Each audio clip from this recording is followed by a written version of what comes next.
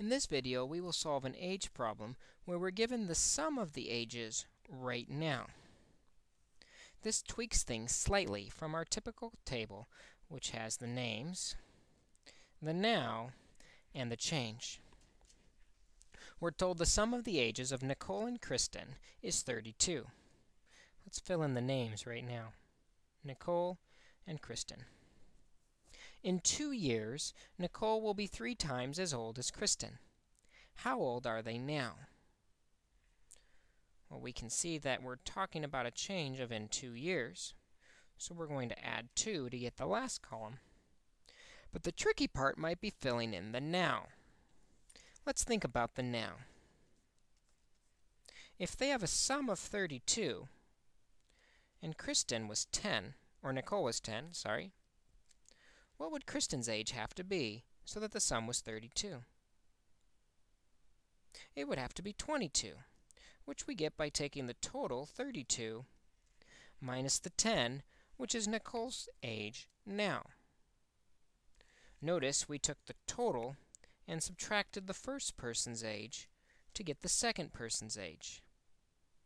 We're going to follow that same pattern. The sum of their ages is 32 right now. We don't know Nicole's age. Kristen, then, must be the total minus the first person. Notice when we do this, if we were to combine now and Kristen together, combining like terms, the x's would subtract out to 0, and we would have a total age of 32. We're now ready to continue, like we would any other age problem. A change of 2 years in the future means we're adding 2 to Nicole, x plus 2, and adding 2 to Kristen. 32 plus 2 is 34, and we're still subtracting x. Now we're ready to make an equation about what happens in 2 years. In 2 years, Nicole will be 3 times as old as Kristen. Nicole, N, will be, form of to be or is, equals 3 times Kristen. Again, we make this equation without worrying about the time change or the table, because we're going to marry the table and the equation at this point by replacing the n with what n is in the future, x plus 2, equals 3k, and k in the future is 34 minus x. We now have an equation we can quickly solve by distributing the 3. X plus 2 equals 102 minus 3x.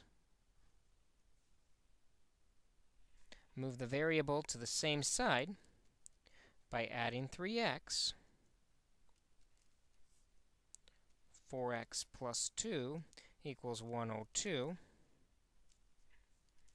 Subtract 2 from both sides. 4x equals 100. And finally, we finish by dividing both sides by 4. X we find out is 25.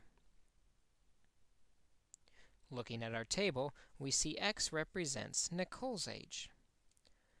Nicole is 25. Kristen's age, we see, is 32 minus x. 32 minus 25 is 7. Nicole is 25, and Kristen is 7. The sum of their ages is 32, and in 2 years, Nicole will be 3 times as old as Kristen. When we're given the sum right now as 32, while we don't know the first person, the second person is the total minus the first, 32 minus x.